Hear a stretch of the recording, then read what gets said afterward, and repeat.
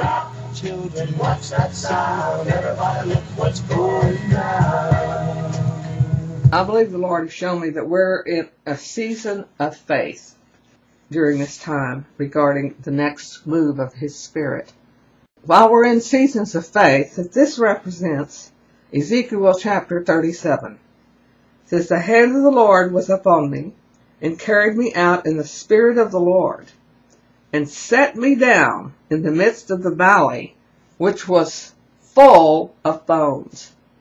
Maybe that's what a lot of us are experiencing right now. This is very characteristic from our end. God may have us sitting right now, but in the valley of dry bones. But look at this. The hand of the Spirit of the Lord carried. The Spirit of the Lord has brought us here. In spite of how it doesn't look like that this could ever happen, that this is some impossible dream, some fantasy imagination, then that means that we're in the valley full of bones. Is that where God has to deal with our faith first, with the impossible, before He begins to bring things forth. And then it says in chapter 2, caused me to pass by them, and all around them. And behold, there were very many in the open valley, and they were very dry. So we're looking at something very totally impossible to the human mind, to the human eye. But yet He was looking at God's dream and goal and purpose. But then He said to Ezekiel, Son of man, can these bones live? God was knocking on the door of faith with Ezekiel. And I believe that's exactly what He's doing with us right now, before this next move of the Spirit begins to come forth. You may feel foolish. You may feel like somebody's led you into a valley of dry bones. Let me tell you, if nothing else, it will be a revelation of your faith in the eyes of God. And everything's going to have to start with faith. So Ezekiel answered him. He answered God's knock on his door of faith with, O Lord God, you know, God.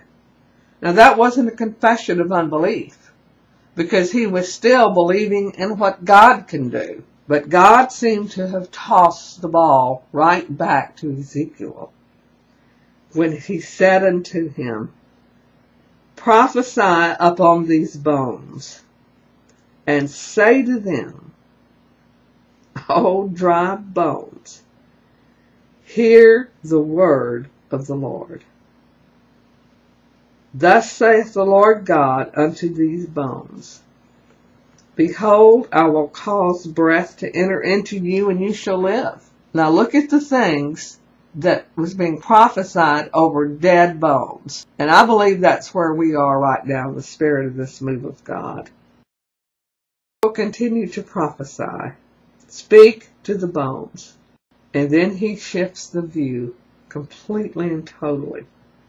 Behold, I will cause breath to enter into you, and you shall live. And I will lay sinews upon you, and will bring up flesh upon you, and cover you with skin, and put breath in you, and you shall live. And you shall know that I am the Lord. The glory of the Lord Jesus Christ is at the center of every move and work that God does. And Ezekiel said, so I prophesied as I was commanded.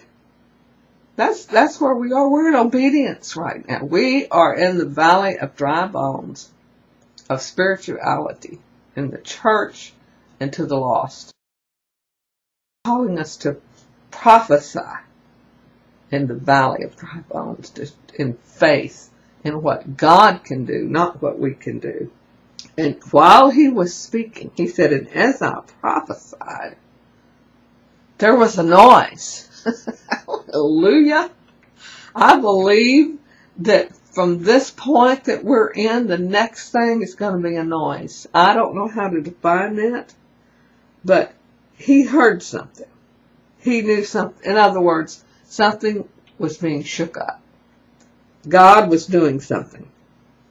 And it goes on to say, and behold, a shaking, and the bones came together, bone to his bone. And I think that's a gathering together.